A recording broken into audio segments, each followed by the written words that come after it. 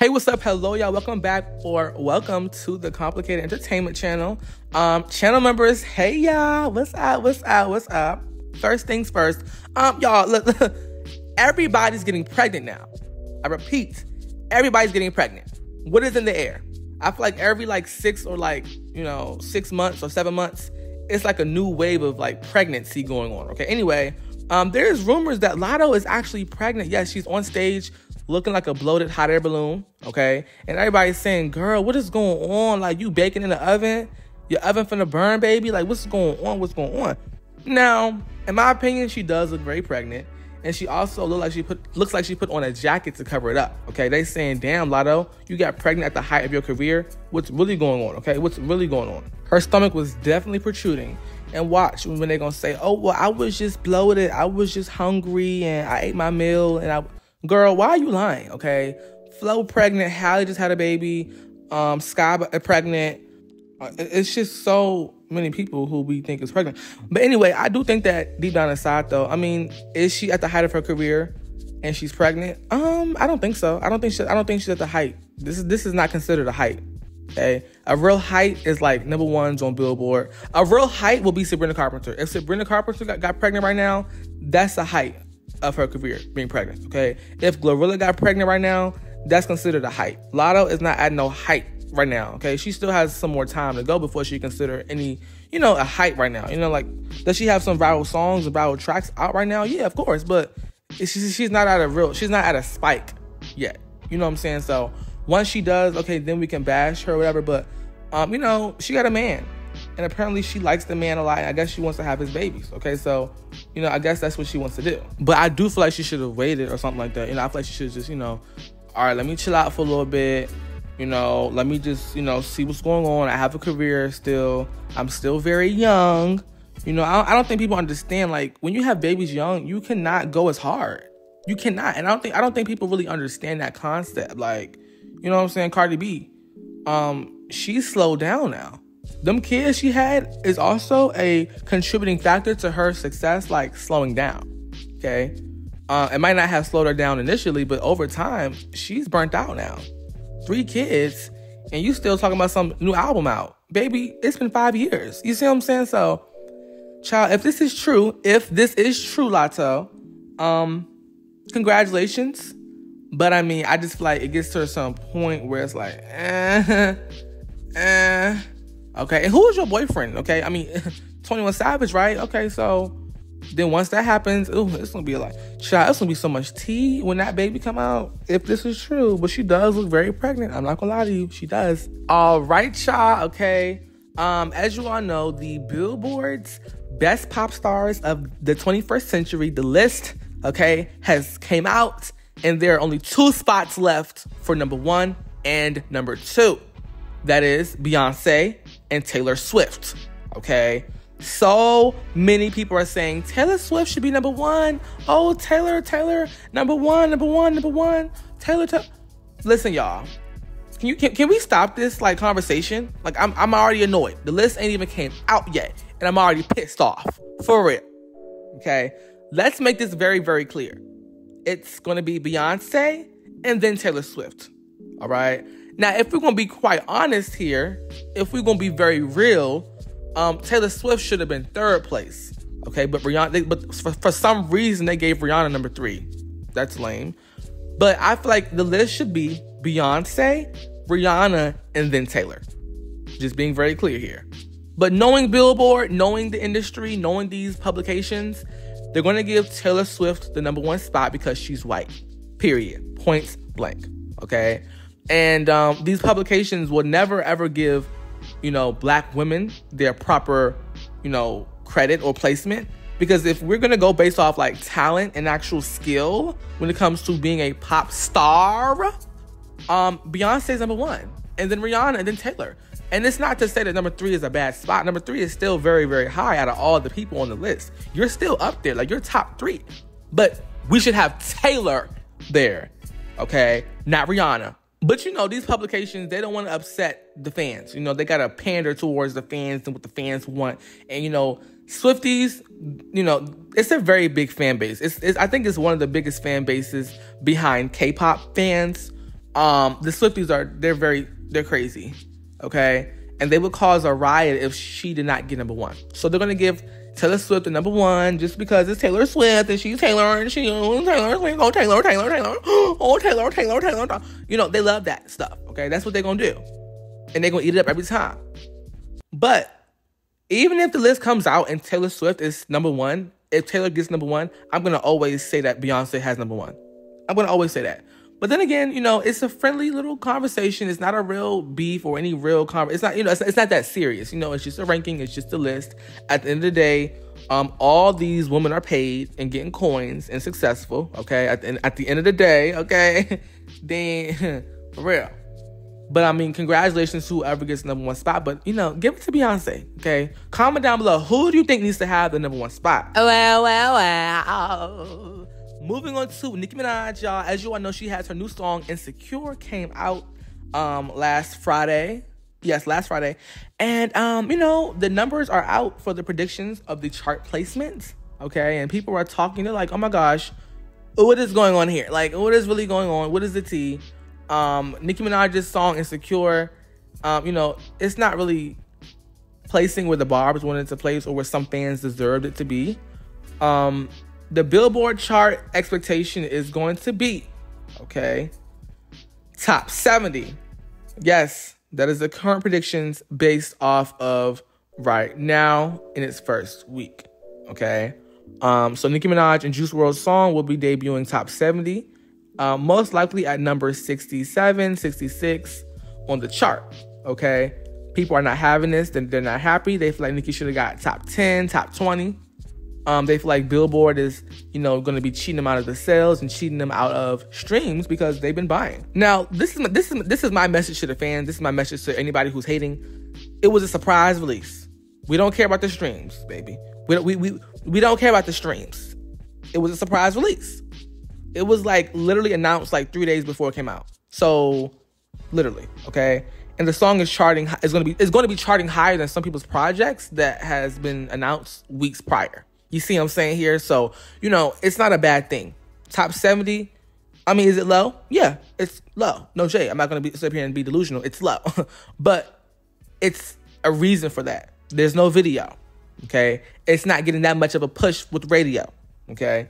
To be successful on Billboard, it's kind of like you got to have a lot of radio play. A lot of radio, and that costs money. That costs, you know, other things that aren't necessarily always obtainable. Now, well, obtainable right away, I should say. You know, it's a process to getting radio and a deal. And it's a lot, okay? But regardless of that, I do feel like this song is a tribute song to Juice. It's not about going viral and, oh, we top 10, number one, da-da-da-da. No, I don't even think this song has, like, you know, the intention of being some big hit. I don't think that's the point of the song, you know? The man is dead. Like, the man is dead. Would it be nice to get the song to number one for Juice for him passing? Yeah, of course. But, you know, the fans having fun with it. The Juice WRLD fans are really, really loving the song.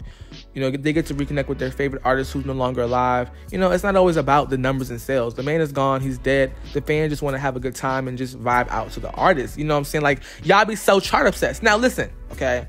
We can discuss charts once there's videos out, radio play, these management people are pushing you out. Then we could discuss the charts failing, okay, for certain artists. But if it's just a surprise release, I'm never going to be harsh. I'm never going to do too much. I'm never going to be extra on them. It's cool. You see what I'm saying? It's cool, okay? All right, y'all. KEKE Palmer recently has discussed, and Nicki Minaj gave her some great advice recently.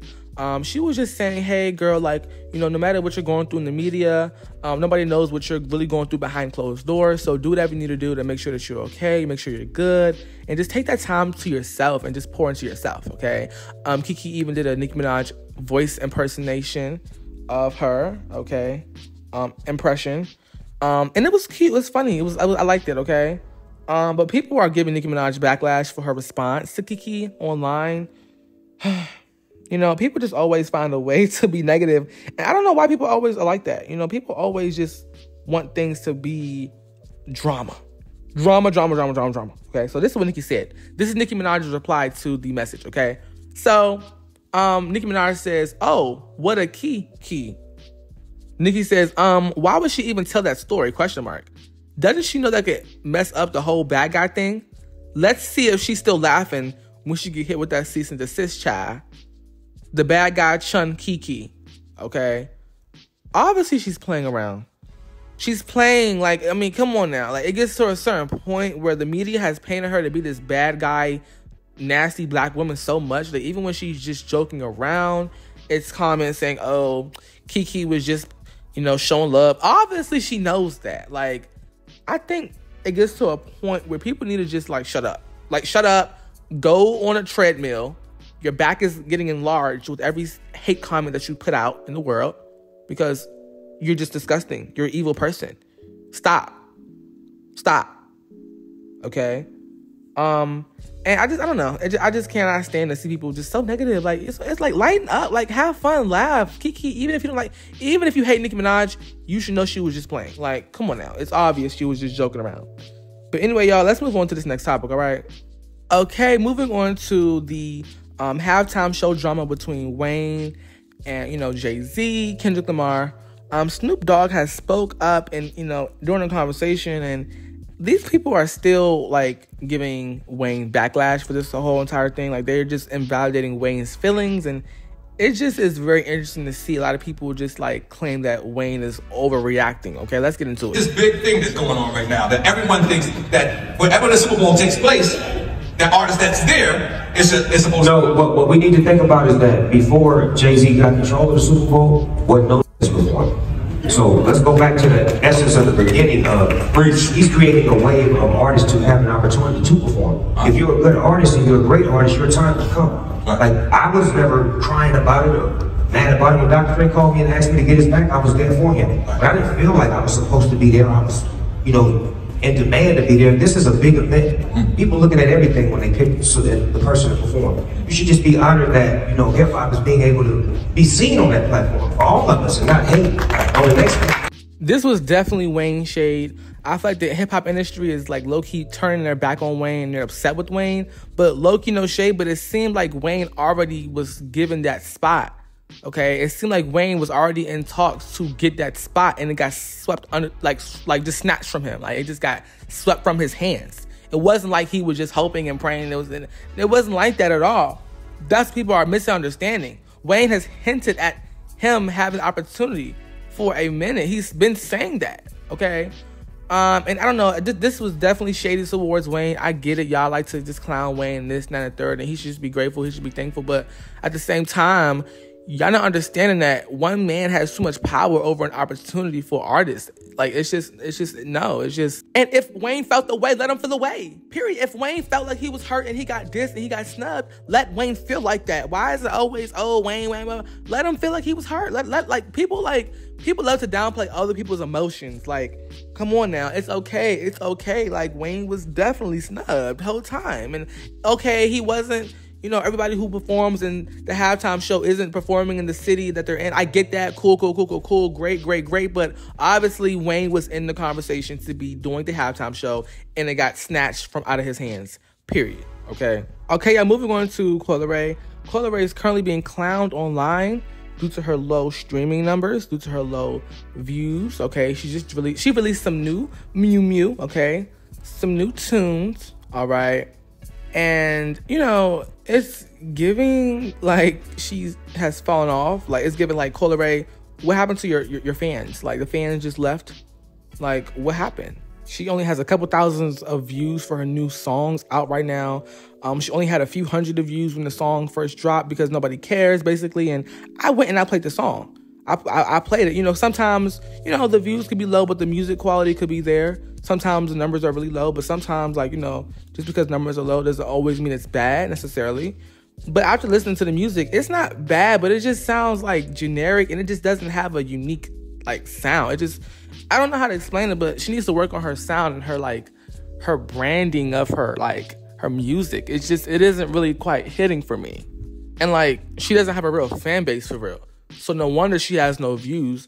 Nobody's a fan of her like that. I never went outside and said, oh my gosh, who is your favorite artist? And they say Coi Leray. Nobody says that shit. You know, and it's not to be mean. It's just being honest. Like, she hasn't built up her core fan. So, like, you dropping music, you dropping these random ass singles on a random, Wednesday night? Like, Tuesday night? What are you doing? Like, what are you doing, girl? And also, I just feel like the songs that, like, it's just, no. Koi, give it a rest, okay? She needs to take some more time off and cultivate a new sound that people actually want to hear and actually care about, you know? Because right now, I don't think anybody really cares about what she's putting out right now. No shade. I'm just being quite honest with y'all. But I don't know. Comment down below. Maybe you all love Coi Leray. If you are a fan of her, comment down below. Why are you obsessed with her? Why is she your favorite artist?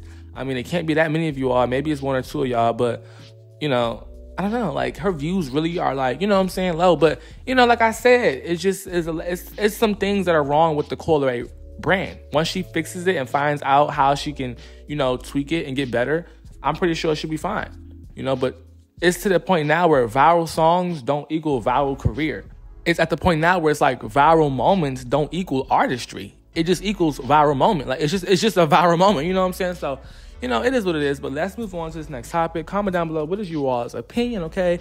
Yes. Let's move on. Speaking of other flops, okay, people are saying that Lil Nas is also a flop because his recent music is not doing well, okay? And he was forced to drop another single the next week, okay? He is forced to drop another song, like, immediately after his most recent song flopped, okay? And the new song he's dropping, okay, it is called Need That Boy, okay? Now, I'm going to be very honest with you. I'm getting tired of the whole, like, gay antics, like, the whole, like, you know, using the whole gay thing as, like, marketing, okay? Being gay is not a marketing tactic. It's a sexuality. And when you can only use your sexuality to sell a song or sell like any type of art, it becomes tacky and corny, okay? This whole kissing boys thing that you're doing in your videos, I get it. You know, you're a gay man. That's what you do. You know, straight people do it all the time. But when it seems like you're only using it as, like, a rage, like, bait thing where you're trying to get people upset, you're trying to make, like, it becomes corny and tacky, okay? It's like, all right, I get it. I understand, you know? But I think he needs to find some other tactics to get people talking about his music, okay? You can't keep using this as, like, a marketing tool anymore. It's not interesting anymore. Just be an artist. Like, you're making it just corny. Like, you're making it corny. You're making it look tacky. Just be a person that makes good art and great music.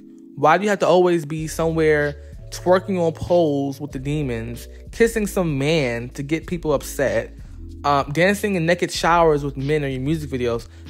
I just don't like the way that it's like you're representing the entire, like, LGBT community, because then that's when people think that that's what being gay is all about. People who aren't gay think that, okay, they must all care about just being naked, kissing each other, and wanting to be drum humping. Like, no, it's what being gay is not just that. And when you make that the forefront of being gay in pop culture and music, and it just looks very like, yo, you're doing too much. You look dumb. And no wonder why all your songs are flopping, because people get tired of the tactics after a while. Like, you got to find a new marketing tactic, baby. This ain't it no more. It's over with, and it's annoying. Okay, I can't. I'm sorry. I just don't like this. And I'm not saying I hate him kissing people on his videos. That's not a problem. But when this becomes the forefront of everything, no. Child, this case is really, it won't leave. Like, can the case go away? It's like every single week we have a new article about the whole entire Tory and Megan situation. We're over it. We don't care no more, okay? Can you stop? Can you stop? Can you stop? Can you stop putting out new announcements for this situation? I don't care anymore. Okay? They're now saying that new court documents referencing Tory Lanez's shooting, Meg revealed that despite previous false narratives, the police department is in possession of the weapon, and that 90% of the DNA on it was known to come from a man. Okay, that is in some new documents. Okay, now, in my opinion, he's already locked up. He's already in jail. Okay, okay, and what now? Like, I don't understand. Like, what else do y'all want? Like, the man is locked up. Like, hello? Like, y'all keep bringing up new tea. Like, it's some new tea. Okay, like, you know what I'm saying? I don't know. I think people just like to bring this up because it's like, I don't know why. It's so old now. It's like 4 or 5 years old. The tea is so stale. Like, the tea is stale. It's not even tea no more. It's piss. Maybe the tea got mold in it and some more shit, okay? But I don't know. I guess that these documents are just to prove to people who are still in doubt that Tory is guilty. And I guess it's just, you know, furthermore proof to say, haha, I told you so. How about I don't care? Okay, yeah. Moving on to Sabrina Carpenter. Social media users are discussing how what she's doing is disgusting at her shows. As you all know, she's been getting backlash because she is at her shows doing, you know, freaky positions. And they're saying, oh, well, you have a kid audience. Why are you on stage bending over, arching your back, legs up in the air? You got your legs spread open wide, busting open, busting. And now you on stage acting like you sucking bananas. You on stage acting like you about to be Gawk 3000, okay? People are saying, girl, Sabrina, this is just getting disgusting. Every single day, they just keep giving her backlash. And I just cannot stand to see how y'all give women so much hate for the whole freaky thing. Now, granted, if that was Sabrina's entire brand, I could see the backlash, right? But Sabrina is more than just a freaky girl. Like, she has actual art and actual music that's actually good. And she doesn't have any, you know, like, you know what I'm saying? I don't know why people act like it's bad to have freaky references in your songs. I mean, it is what it is, okay? And plus, she's at her own concert that she is doing her own thing at, in her own world, her own, like, space, okay? I mean, come on now. These, like, strict parents on like, these days, they're annoying because, like, girl, just turn off their phone, off your kid's phone. Limit their screen time. Monitor their phones. Monitor their iPads, okay? I don't know what you want us to do. Like, what do you want us to do? Is Sabrina going to stop? Are we going to help Sabrina stop that? No, we can't. So, I mean, it is what it is. And society needs to really, like, stop acting like sex is so foreign.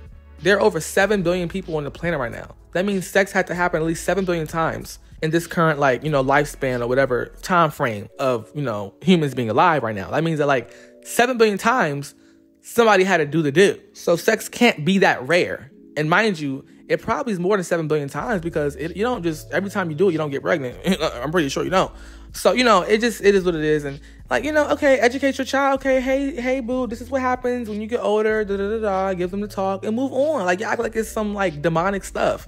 I can't stand it. But anyway, y'all, comment down below. What is your opinion? Let's chat. Let's have a conversation.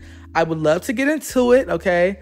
But yeah, that's all I have for you in today's video. Be sure to leave a like, comment. All right, y'all, be safe.